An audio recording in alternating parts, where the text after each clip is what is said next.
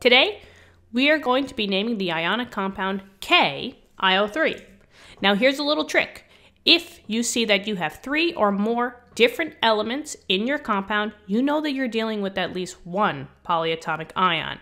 In this case, we do have 3 different elements. We have K, potassium, we have I for iodine, and then we have O for oxygen. So it's always easiest to find the polyatomic first and then work from there. But remember, polyatomics are never on the periodic table, so you have to memorize them. I wrote down the polyatomic that we're going to be using today, but just use flashcards or keep writing it out just to memorize these.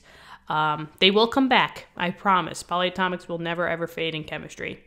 So IO3, which is always a -1 charge, you guys should know the charge as well, is always called iodate. So here is the polyatomic, the whole IO3.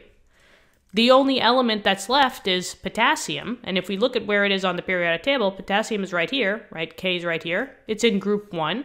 All of group 1 are metals except for hydrogen. So potassium is a metal.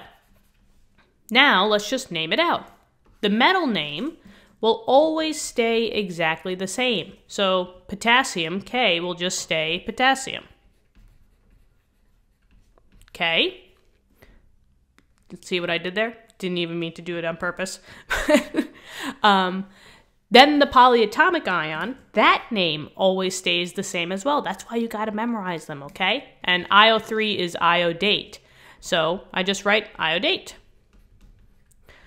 Since this is ionic, just make sure that, do we need a Roman numeral or not? And we don't, because potassium is not in this transition block. We only need Roman numerals for transition metals.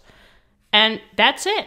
So K, IO3, is just potassium iodate. And there you go. Hope for this helped. Let me know in the comments. Give the video a thumbs up. If you want to help us out, subscribe to the channel. That would be awesome, and thank you so much for that.